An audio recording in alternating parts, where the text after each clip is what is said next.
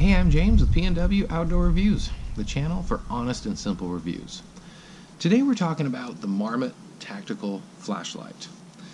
Now this is just a very simple aluminum bodied LED flashlight. It kind of has a gloss black finish to it, uses a rechargeable battery, and it's not adjustable at all. You cannot actually adjust the zoom or anything like that. It has more of a spotlight type of beam to it, but again, the light output is actually very good. I do like these flashlights. And I say flashlights because 8 months ago, if anyone remembers, I reviewed one identical to it. And yes, this isn't the same flashlight. Alright, it's almost impossible to tell these things apart. This is the Phyland Tactical Flashlight. The only difference is the name changes on the first part of the sentence, right?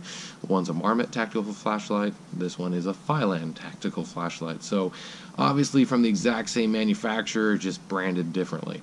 Now the only difference that you can tell between them is the little bit of stipling or cutting in the grip there. One's a little finer than the other, but that's realistically the only difference. And kind of a fun fact, I weighed both of them. The Marmot Tactical weighs 4.7, and the Phyland, my older one, weighs 4.8. So again, yeah, basically the exact same weight, but just a tenth of a difference right there. So just kind of like, I don't know why one weighs more than the other, but for being, again, identical flashlights. But to talk about the Marmot Tactical Flashlight today, because I've already talked about the Phyland one, I like this flashlight. I really do, and that's why I said yes to get another one to review. Again, this was offered to me at no charge. I'm not getting paid for this review. This is truly just an honest and simple review. The reason I like these flashlights compared to a lot of the other ones, especially ones that are adjustable, is, I mean, this puts out an actual beam of light. It really is like a spotlight, basically. And I'm going to show you an indoor and outdoor demonstration using this exact flashlight. So stay tuned to the end of this video and you'll see all of that in use. The reason I like these flashlights, and again I'm going to say flashlights because they really are identical, but the Marmot Tactical Light, just like the Phyland light, they come with everything. They come with 2 of the rechargeable 18650 batteries, comes with the charger itself, and the reason they call it a tactical flashlight is because it has this offset Picatinny mount. So I wish I could have showed you today what that looks like, but the AR-15 that I own has an M-LOK system. I don't actually have a true Picatinny system on it, so that's a goal of mine. We'll save that for another video, right? But this offset mount, again, you can mount to your rifle or shotgun or whatever you may have, and it comes with a new end cap for the flashlight. So you just screw this on to the end of the flashlight. You can see you got the cord itself with the actual switch itself. So it's got 2 switches in this switch. So you can turn it on and off and keep it, or you can just flash the light. So again, very cool.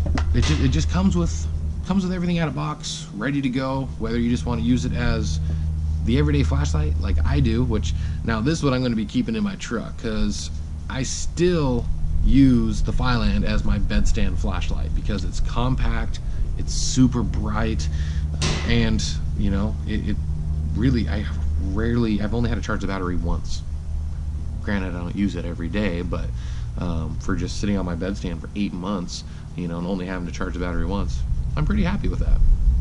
So I'm hoping to get that same result from the Marmot Tactical, which I imagine I will, but I'll definitely be updating you if anything changes there. So, well, let's go ahead then. Let's switch gears and let's go ahead and just show off what this looks like indoors, and then we'll show it off outdoors. So let's go ahead and take a look.